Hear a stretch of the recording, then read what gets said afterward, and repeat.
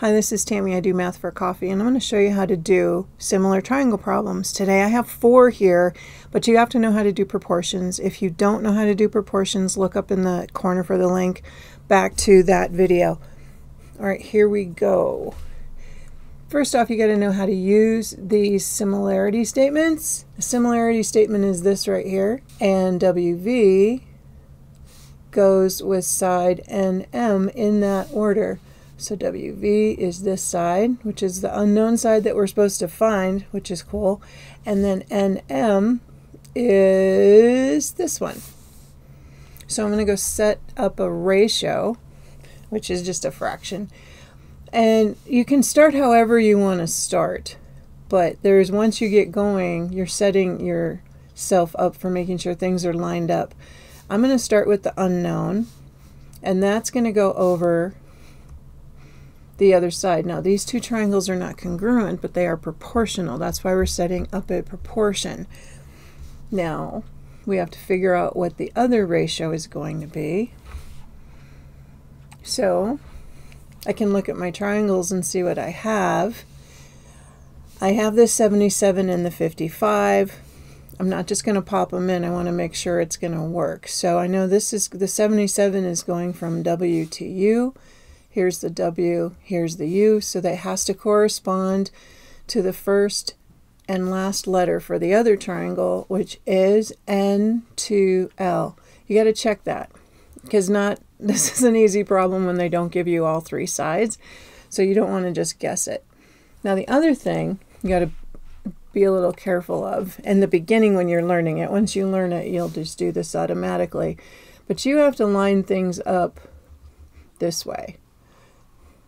I just know that if I start with the X, if that's on top, that's from this triangle, that means I have to use the number 77 on top in my other ratio. It has to be lined up with the same triangle on the top and the same triangle on the bottom. If you set it up a little differently, you would have to be lined up vertically, but the way I started here, I'm going with big triangle over little triangle. Big triangle over little triangle. So then the 55 would be here. Okay, I'm going to get rid of that. Now we are going to cross multiply to solve. I know that this X times the 55x is going to equal what I get when I do the other cross multiplication, which is 70 times 77. I'm going to need a calculator for that one. So 70 times 77. This isn't live, but I am just straight up recording it, and I'm not going to do a lot of editing, so it's going to feel live. All right, let's grab a calculator and figure out what that number is. 70 times 77. 5390. So on this side it's 5390. On this side it's 55x.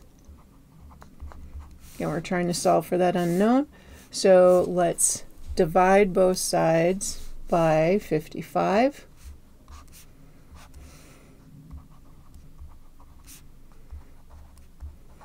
That'll cancel over here. And we're going to need that calculator again. Number should still be in there. 5390 divided by 55. 98. And we're done. A different kind of diagram, but you're going to see these a lot, so I wanted to include it. Let's do the same thing. Look at our letters. I know that LM is going to go with LQ. So L to M is going to correspond to L to Q. And you may not have guessed that right away by looking at the triangles, so that's why you have to look at the letters. So I know that the thing I want to solve for is where the question mark is, which is here. So I'm going to set up my first ratio, X over 72. Now we need to get the second one. I know it's going to be the 60 and the 96, so let's look at this. The 96 is LN, which is the first one and the last one. Again, just like, so we want to hook that up with L and R, so they do go together. Excellent. All right, so since I started with X on the top,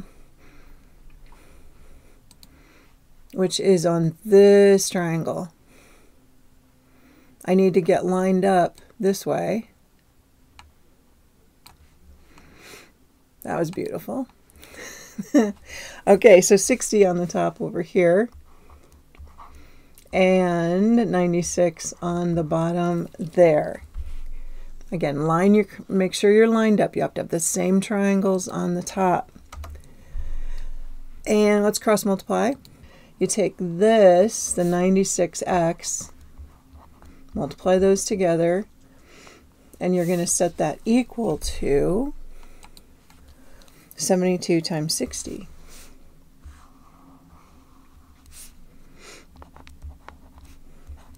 Usually I edit my videos so you can't even tell that I breathe, but I don't have time to do that this week. So yeah, here I am breathing. All right, 96x equals 72 times 60.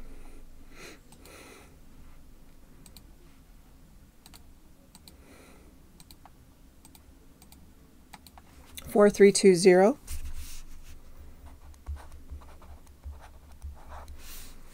And then to solve for x, we're just going to divide that same number by 96. Goes faster when you learn the steps. And we get 45. And we are done with that problem. Okay, awesome. Let's do another one, but we're going to make it a little bit more harder. We need to try to get some algebra in here. There it is. And we do it all the same way. You have to figure out what sides are corresponding to which other sides. So I look at my first triangle, KL, that's this top triangle. KL is this piece right here, which is the 35 degree, or the 35 length, the 39 degrees. That 39 degree angle is there just to tell you that these two go together. And they are similar triangles. I just didn't put the directions in that say, oh, by the way, all of them are similar. So on the other side, we're talking about the TU, which is this piece right here. So everything's lined up. They're in the same orientation, which is always really nice. So let's set up our ratios for this one. We have 35 over 5. I can draw a straight line.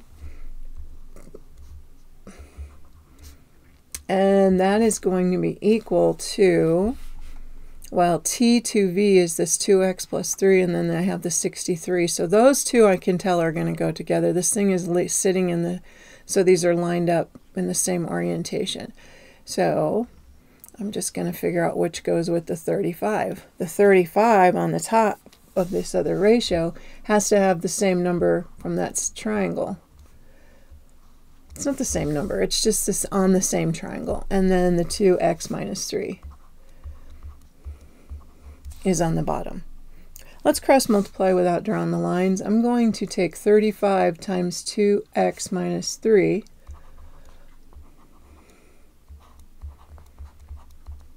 and set that equal to 5 times 63. Okay, from here we do need to do some distributive property.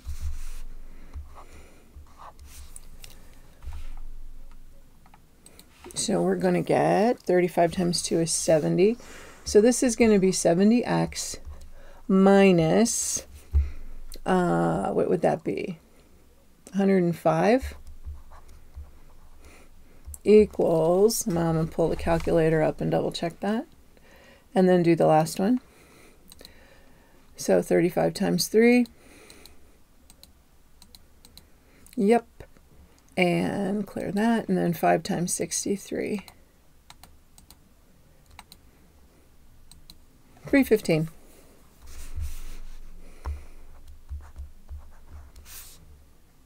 All right, now to solve this little equation from algebra class, remember you have to add 105 to both sides.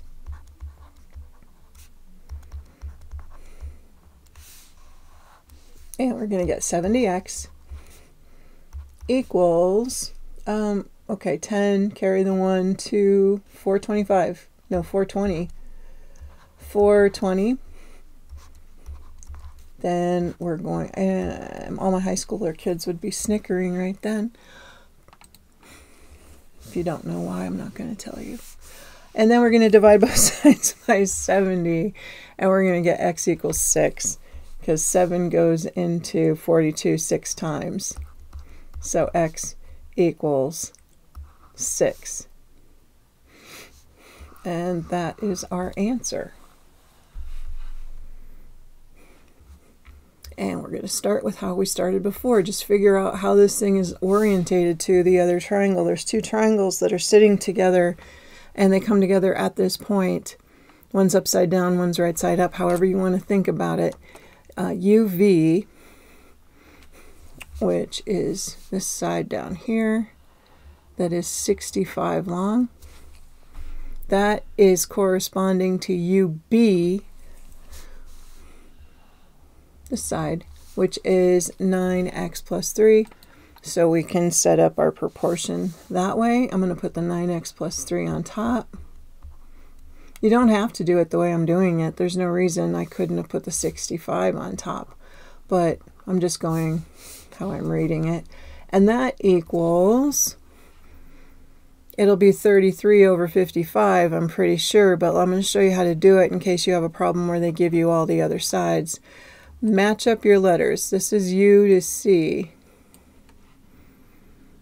So that is on this triangle, the last one.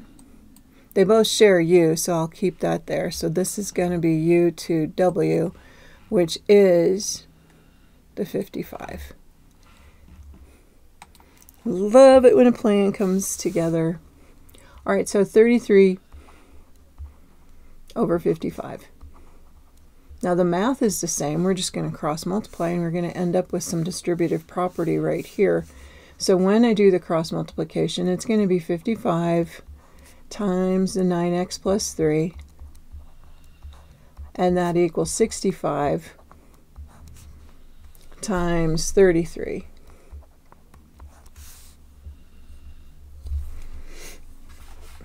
I could divide both sides by 11 right now and make that 55 turn into a 5 and make this turn into a 3. Watch this. Just little tricks I taught myself because, you know, I am older than calculators. All right, 55 divided by 11 is 5. And you're still being multiplied times 9x plus 3. And we did the same thing on both sides, so that's legal. It's just not a move you would expect. I still have the 65. But 33 divided by 11 is now 3. You don't divide both things by 11. You divide this product, but since it's not multiplied out yet, I can just divide the 33. This is totally legal, what I just did. Makes the problem a little easier to work with. When we get in to do our distributive property, on the first part and the back part, we're just going to multiply. So we have 9 times 5, that's 45. X plus 15, 65 times 3, well 65 times 2 is 130, plus another 65 would be 195. So let's subtract 15 from both sides. I'm going to do that in my head because I'm running out of screen here. So 45x equals 180. And all I got to do now is take that 180 and divide by 45, which I'm not going to do in my head. That's division in my head has never been a good thing. 180 divided by 45, and I get 4. For the problems I picked today, you got all nice answers, but you might get decimals sometimes. Thank you guys for watching. I'll see you guys next time. Bye.